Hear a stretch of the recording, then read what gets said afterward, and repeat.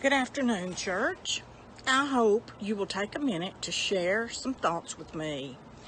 Our granddaughter and I, Hattie, were planting some bedding plants a few days ago in the yard, and she had plenty of questions about everything about it. The question arose, what are the roots? And what do they do? Why does everything have roots? And being a 4-year-old, I understood that question. So I went into the lengthy explanation, which she probably didn't need, but about half of it. But roots growing in the dirt was the most fascinating fact to her. Sunshine, water, and attention came next. I have thought many times about how important it is to be rooted.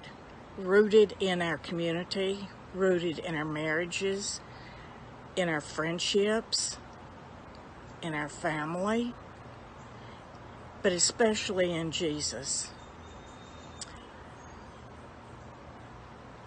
I saw a picture of a tree on the beach not too long ago, and it had the water had washed away a lot of the sand, and this tree stood there with just roots down to what was making it grow.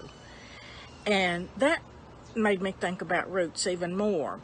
Colossians 2:6-7 says, "As ye have therefore received Jesus Christ the Lord, so walk in him, be rooted and built up in him, and established in faith, as we have been taught, abounding in thanksgiving." We grow, bloom, and produce fruit when we establish a healthy root system. And a healthy root system takes a lot of things.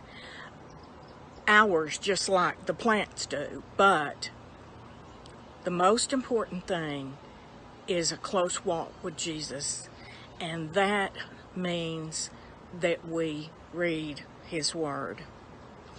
God gets the glory for blessing us with what we need to grow in his kingdom. All we have to do is take advantage of it.